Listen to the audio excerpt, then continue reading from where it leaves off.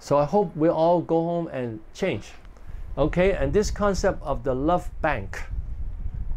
Now, I don't know if you have this ATM machine in your place, but in a bank account, you have to deposit money first before you can draw money out. If you don't deposit money, you cannot take any money out. Now, in a love bank, you deposit love and care and help and listening and support and kindness and gifts. And then you get love, care, help, listening, and support. Now, of course, you don't demand that. But when you love, then the other person will love you also. So it's, of course, it's best to start when two persons, you know, they just start to date, and then they just really treat the other person very well. And then after marriage, really treat the other person very well every day, all the time. Then the relationship will be very good. Then will be mutual love. If the relationship is already sour, sometimes it's hard to have healing. But still, we want to forgive and ask for forgiveness and start to treat the other person nicely, and also communicate and say, I have learned that a good marriage would be very helpful to both of us, and it will make our marriage more enjoyable, and we can support each other, and then we have more strength, more spiritual strength, and our ministry would go better. So that we have this commitment. So you can write a sheet of commitment and ask your wife to write one and you to write one, and then combine it together, and then both person will commit to that. You know, write down commitments like what, you know, I will listen to the person, I will love the other person, I will care about her, I will listen to her, I will spend time with her, I will help with housework, things like that. Commitment that will be committed to the marriage. Now, I would say this: whatever we are committed to the marriage, then we'll reap the harvest, reap the good things from the marriage. But if we don't invest, if we don't sow, we won't be able to reap. It's the same thing with the relationship with God.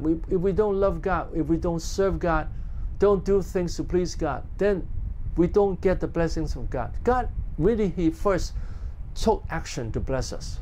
And then when we respond, then He'll continue to pour blessings in our life.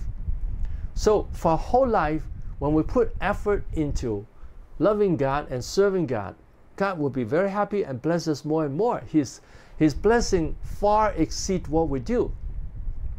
And then when we love our spouse, also will reap good things in a marriage. And then if we work on ourselves to improve ourselves, work on our life, our spiritual life, our wisdom, our ability to help people, our spiritual gifts and everything, our attitude of serving God and serving other people. When we work on these things, then we will become a greater person. So for anything in our life, in our treatment of other people, in our relationship with God, it all takes effort. That we need to put effort into it, and then we'll reap good things in our life. So I hope we all will follow this, and you know, this love bank, put effort into our life and also into other people's life. And love and satisfy your spouse. Make her feel satisfied. Proverbs 5:18. Let your fountain be blessed, and rejoice with the wife of your youth. So make her be blessed and rejoice with the wife of your youth. That you will rejoice with her. That the fountain here represents the wife. Let your fountain be blessed and rejoice with your wife of your youth. That you will rejoice with her. Actually, we can learn to rejoice with people. Rejoice with your church members. Now, I hope you would say things like to your church members when you're preaching. We say, well, we worship God together and God is very happy. You know, when we do anything right, according to God's plan, God is very happy. When we give a cup of cold water, God is very happy. So when we all pay attention to worship God, we concentrate on worshiping God and loving God and listening to the sermon, God is very happy. And so then we can be happy. God is happy with you now. And we can be happy with ourselves now, and we can be happy with God. We can be happy with our family. So create an attitude of joy in your family so that you enjoy ministry, you enjoy the church members, and the church members enjoy you. The whole church rejoices, and then life and ministry will become enjoyable. So I hope we start enjoying life in God, because God enjoys every good thing we do. Every little good things we do for God, God is very happy. That is the nice things about God.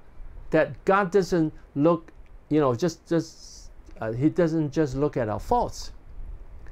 He looks at our good things. Whenever we do good, He's very happy. Now, when we have faults, then we repent, and then God is very happy. Of course, God sees our shortcomings. But when we repent, then God is very happy.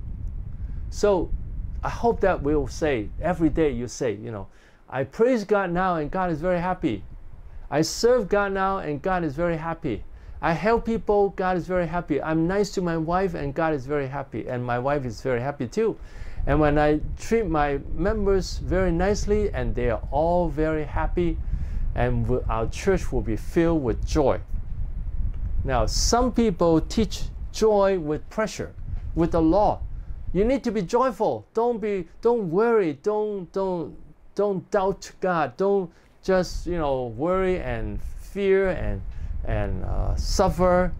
You have to rejoice in the Lord. Now that is teaching joy with pressure. That doesn't work. But we can say any little thing we do for God, God is very happy. So when you sit there and pay attention to the sermon, God is very happy. When you listen to the sermon, God is very happy. When you praise God wholeheartedly, God is very happy. So we can all be very happy, and we treat each other nicely, and we are joyful, and God is happy with us, and we can be happy with each other. We can be happy with ourselves. So that is motivating people to rejoice in the Lord with grace. And so in the family too, always show love. Always show kindness. Always show appreciation. And then the family will become better and better. So I hope we all work on that and enjoy life. Now, many Christians don't enjoy life. Life is just work. All the time is work. Do the job or do evangelism and take care of the family. It's all job. But we can all say, well, whatever I do for God, I can be very happy and I can enjoy it. Okay, and then to change someone, what is the less efficient way and the more efficient way? The less efficient way is to accuse and yell and that we have bad attitude or nag and does not listen and teach too much, just tell what to do. Now this is not so efficient. Now what is more efficient? We affirm people. When they do well, we say, you're doing well, you're doing good. And speak gently instead of yelling. Speak nicely. Say things that make the other person feel happy. And have kindness and gentleness. Always appreciating people. Say nice words. And listen and respond to people. And don't nag. Don't keep saying the same thing. And care about people. Be nice to people. Think about his needs. What does he need? And then I try to help him. Guide him to analyze. Guide him to analyze the situation. Guide him to think, and then so he can grow. Guide him to change. Guide him to how to improve and grow. So this is more efficient. The positive way is more efficient. Now the Bible has a lot of positive encouragement. When Jesus said, you give a cup of cold water, you by no means lose your reward. And when you lend to people and do not expect return, that God will reward you greatly. And when you do good to people, God will reward you greatly. And when you come to God, God will for sure respond to you. And when we love God, for sure God will give you things that your eyes have not seen, your ears have not heard, and the human mind cannot think of. So the Bible has a lot of encouragement, but people don't use those things. They just think about what we have to do. So that's just commands. Okay, excuse me for a moment.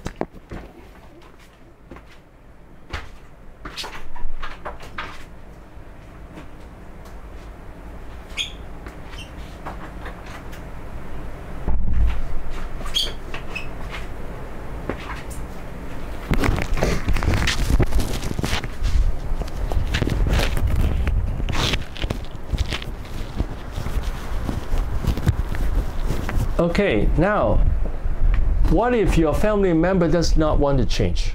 So what do?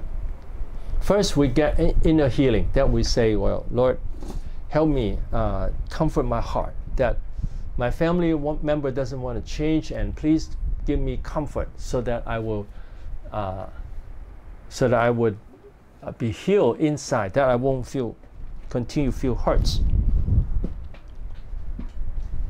And then get comfort from God. God, you comfort me, you console me, give me peace. So every day, actually, one way we can have joy is just what I said. I praise God, and God is very happy, so I can be happy. So that would give us a lot of joy. I love God, and God is very happy, so I can enjoy life. And then 3, live in peace and love and no burden. So even though the other person doesn't change, I still find peace in God, and I want to love the other person, and I have no burden. I don't live under burden. And then 4, treat him or her with peace and love, even though he doesn't change. We still try to be nice to him or her, because that way, that one day she could change. And then influence him or her gradually, not by force, but by good example, by being nice to her. And then 6, have realistic expectation, lower unrealistic expectation. What does that mean? If a person always yells, you don't expect him suddenly change and say things nicely. He doesn't change so quickly. If he changes a little bit, if he doesn't yell, already we could say, well, I'm so happy that your voice is so gentle. Now, instead of saying you don't yell, because when we say you don't yell, that means there is a criticism underneath that. It's saying you have been yelling, but today you didn't yell. There's a criticism. But when we say today you talk very gently, I really like that. When a person hears that, he has more motivation to change. So I hope that we see that, to appreciate people will change people more.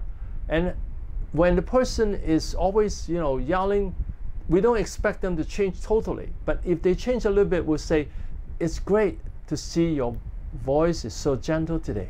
And then 7, pray for wisdom and love to treat him or her. So, Lord, give me wisdom how to treat her nicely. So learn not to be affected by him or her. Learn not to expect too much. If he improves, then we're very happy and we thank him. Okay, now, what if the other member doesn't change? So, how to build up the marriage and family and not to be affected by them? Accept the sinfulness of people and not to be affected by them. Jeremiah 17:9, the heart is deceitful above all things and desperately wicked. Who can know it? So, people are sinful. People have problems. People have weaknesses. So, accept that the spouse is not perfect. Accept the people around us are not perfect. So we're not affected by them. Even though they have shortcomings, we're not affected by them. So accept that that the spouse, the family members have shortcomings. Also accept that we have shortcomings. And accept that church members have shortcomings. But when they improve a little bit, we appreciate that. If they improve, if they work on something, we appreciate that. We'll say you're growing. It's wonderful to see you growing. And motivate people to take care of personal problem. So, motivate people. This will motivate people to take care of personal problems. In Psalm 37:7, be still before the Lord and wait patiently, and for him do not fret when people succeed in their ways, when they carry out their wicked schemes. Refrain from anger and turn from wrath. Do not fret, it leads only to evil. So when people are not doing, they are sinning, they are doing things, they are wicked, that we don't, we wait before the Lord, we do not fret. That means do not become very agitated, angry, frustrated, but we still be peaceful. And so number one down below, God has planned great blessings for us. No one can take away his blessings except ourselves. If anyone is wicked, it is their problem. If I'm affected by him, I will lose God's blessings. So God has planned great blessings for us. And the person is being angry with me, yelling at me, he cannot take away my blessings. If I don't let him, he just yelled at me and I don't take it. Because his words will stay in the air only for a split second, and then it will be gone. We don't have to think about the words he said, the negative words he said. We just forget about it. Just let go.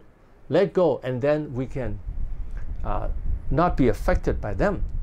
So that's the key. Don't take what they said, the negative words. Don't take it. Don't eat it. Just don't take it seriously.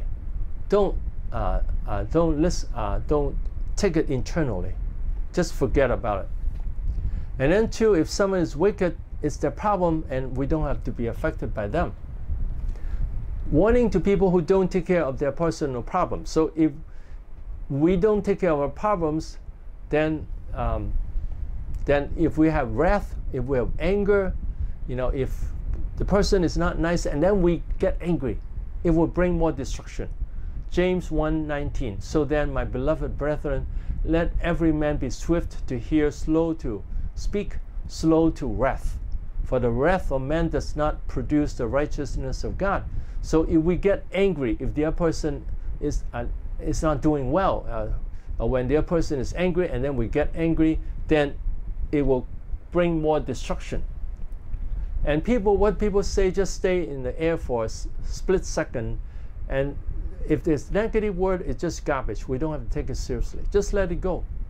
Don't think about it. Don't let it stay in our heart. Just let go. Now, some people say, well, that's too hard.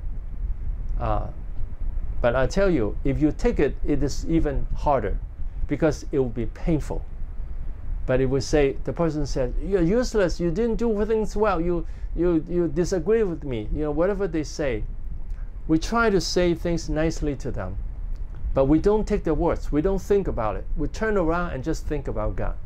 Now for me, for my whole day, I think about God's goodness. I say, God is good, God is kind, God is nice to me, and we love God, and God is blessing us. Thank you, Lord, hallelujah. And I praise God. God is very happy, God is smiling, and I'm smiling. He is rejoicing over me with singing. Zephaniah 3:17.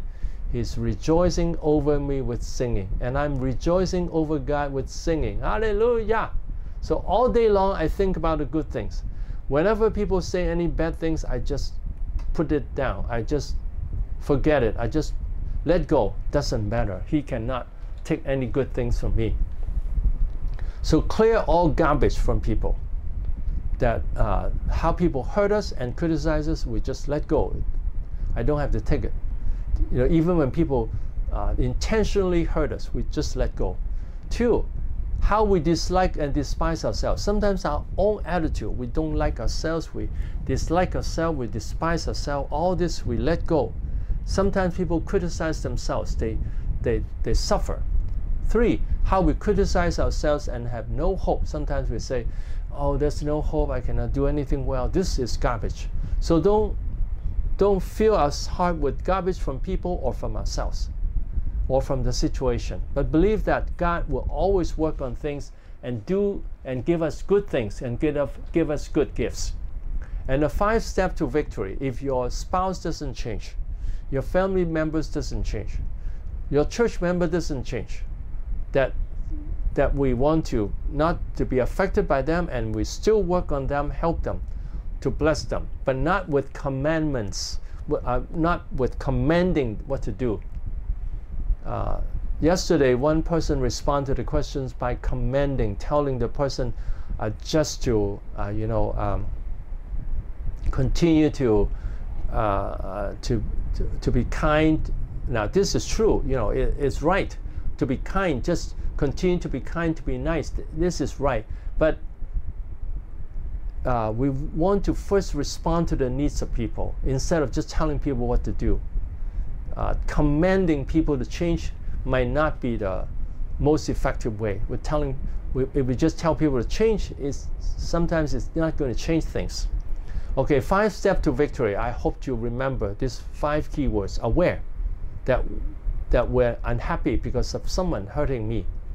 2 is destructive if I stay unhappy. 3, apply biblical principles. What does the Bible tell me to do? 4, pray for forgiveness and strength. 5, choose to obey God. So even when he hurts me, I'll choose not to take it. It doesn't matter. He won't be able to steal from me. He won't be able to hurt me. But many people believe this. This is a false teaching. But many people believe when he yells at me, then I'll yell at him. When he's angry with me, then I'll be angry with him. So people think, okay, they treat me badly, then I'll treat him badly. They think that this is the truth, but this is not the truth. This is from Satan. This is from the world. From God is love our enemies. Even when they're hurting us, we love them, we care about them, we pray for them. And of course, we need to use wisdom, how to handle problematic people. But we still try to treat them nicely, be nice to them. So whenever we have any problem inside, we are aware of that, and then we believe that is destructive, number 2, and then what does the Bible tell me to do? And then pray for forgiveness and strength, and then choose not to take the garbage. Choose not to eat the garbage.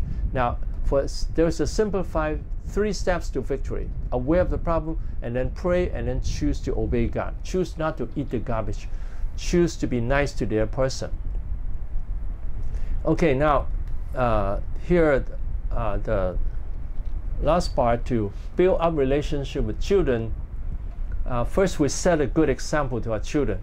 How we, in the family, that we are nice to each other, that when we love the spouse, love the children, that is a good example to them. And we love God and obey God and treat people nicely and manage our thinking and emotions, that the parents don't get out of control, that because we manage our emotions, manage our thinking, therefore we don't get emotional, we don't get angry, and how we use our life. So these are good examples to the children. And then build up friendship with the children. It's not just commanding them to do things. So spend time with them as we spend time with the spouse. Listen to the feelings and the needs. Generally, children talk a lot. And it's a good thing because people naturally want to express themselves. So it's a good thing that we that children would talk to us, that then we listen to them and respond to them. Now sometimes we don't have time to listen, then we say, okay, I heard what you said, I'll respond to you later because I'm busy doing something. Then we tell the person I'm busy doing something. So so we instead of saying don't talk so much, don't talk so much, then the children will stop talking to us. Then we'll stop the relationship. So listen to their feelings if they're unhappy. When they're unhappy, then we have to put down what we're doing and listen to them and care about them and hug them and feel their feelings. They're not mature yet. So feel their feelings, understand the feelings, and then rejoice with them, weep with them, be happy with them. When they're happy about something, be happy with them. And avoiding hurting the feelings. Colossians 3:21, fathers, do not provoke your children, lest they become discouraged. So we don't hurt the feelings. When we teach them, we just guide them. You're important, you're precious, you're important, and you want to work on your life so that you become a great person, and you become a great person. Every day we say you are improving, you're improving. And we don't have to make them fear us. We don't, if they fear us, then we cannot influence them. If they love us, they want to be with us, then we can influence them. We want them to trust us just as the Heavenly Father helps us to trust Him. So as the Heavenly Father just doesn't just yell at us. He comforts us. He put love and joy into our hearts. So we want to do the same thing with our parents, with our children. And how to communicate with children? Treat them with love and respect. Respect them even when they are young. Build up a trusting relationship with them. Do not provoke your children lest they become discouraged. Always give them encouragement. Give them support. Appreciate their strength and say you are skilled in that, you are doing well in that. And guide them to treasure themselves. You are precious, you are important. Guide them to experience God. Lay hand on them to experience the Holy Spirit. Then they know we can experience God. God can be experienced. Then they know that God is with them. And guide them to have hope in life. That there is hope in life, there is future. Guide them to make the best of life. Life will go higher. So that is a good way to educate them. So when they understand that, then they will grow more and more. So we encourage them by telling them, you are precious and God loves you. I love you. You are very important. And when you study well, then God, you will go enter the perfect plan of God. You love God. You enter the perfect plan of God, and God will continue to bless you. So we can guide them, and to see that their life is precious. Instead of beating them and saying things, I hate you, I don't like you, you are useless, you're always crying, saying things like that, it's going to hurt them, and it's not going to do any good. Now, should parents and children dine together? Now, Revelation 3:20, Jesus said to us, behold, I stand at the door and knock. If anyone hears my voice and opens the door, I will come into him and dine with him and he with me. So Jesus wants to come and eat with us. So if Jesus wants to eat with us, we should eat with our children and our wife. So dining is a time to communicate, a time to talk to each other. Dining is a time to build up relationship. Dining is a time of enjoying life together. We enjoy life together. Dining is a time to influence the family, to help them to love God more and love each other more. Dining is a time to talk about issues. So it's good that we spend time with the children. Now, what if some friends come to visit? Then eat together with the friends and the children together. The children will learn when we talk with our friends. Then, the wife can also participate. But I noticed that when I visit many African homes, when I went there, it's just the father and the uncle there, but the wife and the children will eat in the kitchen. I think this is not a good practice. Okay, so we'll stop here, and if you have any questions, send it to me. And God bless you, and we'll come back in about 10 minutes. God be with you, and tell me when you're ready, okay?